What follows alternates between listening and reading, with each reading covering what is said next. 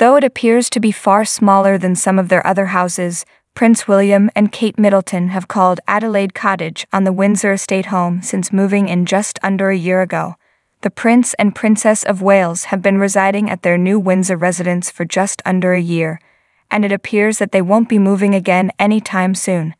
Since last year, the couple and their 3 children have been in Adelaide Cottage, but there have been rumors that they are in line to move into Prince Andrew's present residence, Royal Lodge. King Charles is reportedly eager for Andrew to leave the 30-room Royal Lodge and move into someplace smaller, but the Duke of York is reportedly sure he wants to remain where he is.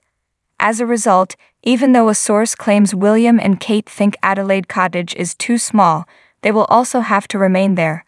According to the insider, although William and Kate adore the cottage, it is simply too small for them. They could all fit in the 4 bedrooms, but there are other factors that need to be taken into account. It's important to consider the staff and other factors. They had been seeking for a bigger house, but have now accepted that they will have to stay in the cottage because no other properties have opened up for them.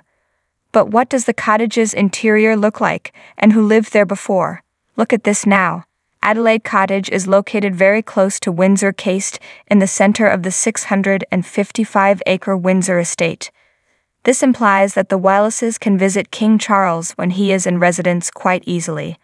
The property is named after Queen Adelaide, who served as William Ivy's wife, and used the home as a retreat in 1831.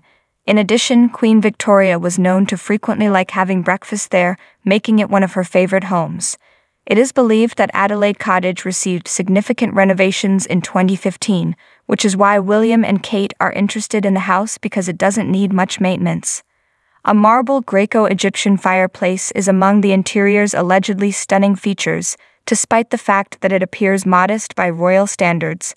The main bedroom, on the other hand, is regarded as a work of art because of its coved ceiling, which is decorated with gilded dolphins and unique rope constructed from materials from the royal yacht Royal George.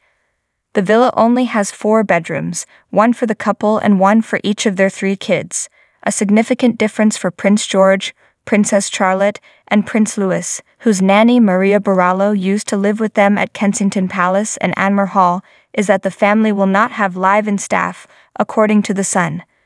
Because Windsor Castle has 7 secured entrances and exits, the site is also quite secluded, according to Mail Online. Adelaide Cottage has recently served as a grace and favor residence for members of the royal family and their acquaintances. However, it is also renowned for helping to facilitate one of history's most scandalous royal love tales. Group Captain Peter Townsend, Princess Margaret's love interest, was among the most well-known previous occupants. Townsend was a handsome RAF pilot who eventually served as the monarch's equerry. He was also married with 2 children. There were questions about his relationship with Margaret because of their 16-year age difference and the fact that he was a divorced man. At the Queen's coronation in 1953, a reporter saw her picking lint off of Townsend's jacket, which led to the discovery of their intimate relationship. The Royal Marriage Act of 1772 put an end to the couple's courtship after they became engaged in April 1953.